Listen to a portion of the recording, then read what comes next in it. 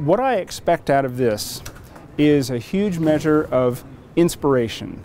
Museums are fundamentally, if they're nothing else, they're educational institutions. The things that we have here, the STEM Learning Node, the Space Shuttle Exhibit, and all the other things that are going to be built onto and around it are great, great tools to use in inspiring people to say, look what's been done. Now what can I do? What can I learn? How is my professional life going to be impacted by the exciting things I've seen in this museum?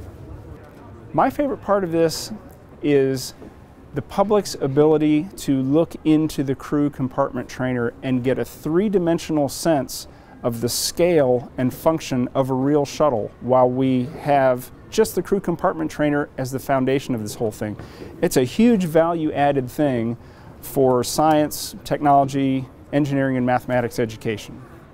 When students come through here and their eyes get really big and they see something super awesome and really cool, what's transmitted to them is that, yeah, someone else did this, but you know what? You can too. You can make these contributions in the future. So we hope that gets them excited about their abilities, developing them, and going out and maybe helping the Air Force in the future in uniform or as a civilian to contribute to national defense.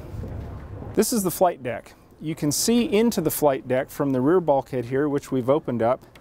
And here you can see where all Space Shuttle astronauts learned all the things they had to do for getting in and out of the Space Shuttle at launch and at landing, and a lot of their on-orbit or in-flight tasks. There's about 2,000 different controls and dials and instruments in there, so they spent hours and hours and hours, countless hours, practicing their jobs here in the crew compartment trainer.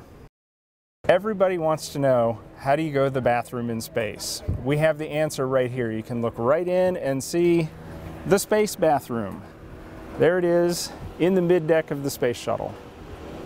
This is the middeck. The middeck is where astronauts slept and ate and performed experiments and exercised and also took care of personal hygiene needs. As you can see, it's a pretty small space, but again, the Space Shuttle was all about its payload, and the space for astronauts was relatively small. You can see there's a lot of storage in there, and everything comes apart and collapses and gets stored to create more space. And so a lot of activity went on in there, and a lot of training was necessary in this space to keep astronauts up on what their jobs were going to be for the next mission. One of the most remarkable things in this exhibit is the Teal Ruby satellite. It's not a mock-up, it's not a copy, it's the real thing. This satellite was meant to test infrared sensors as an early warning system during the Cold War to warn of attacks on the US. But the satellite never flew. It never flew because of the first Space Shuttle accident. It was put into storage. And then over time, its technology was moved on to other platforms, and so we finally got the satellite out of storage, and we're able to display it to the public now that it's declassified. I think the most important moving parts in this whole exhibit are the people.